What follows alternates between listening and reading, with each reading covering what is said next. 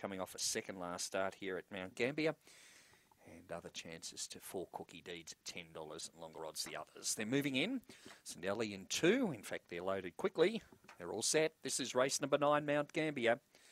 Set to go. Ready and away. St Ellie, and coming across early is Rose Bay, the favourite, and leads easily past the judge with a lap to go. Rose Bay leads into the back by 3. In second placing, Santino Gold. Third is Gold Blaze. Then in behind them, Cookie Deeds, and 5 away last of all, St Ellie. Off the back, it's all the favourite, Rose Bay. It's 6 in front. Santino Gold second. Running on around the outside, then came Gold Blaze, the last pair of Cookie Deeds and St Ellie. But into the straight, it's Rose Bay opening up, and Rose Bay scores by 5. Gold Blaze second. Third placing is close there, resting between St Ellie getting up along the inside of Santino Bay, and Cookie Deeds back towards the rear. Stand by for placings. An easy win to number 8, Rose Bay.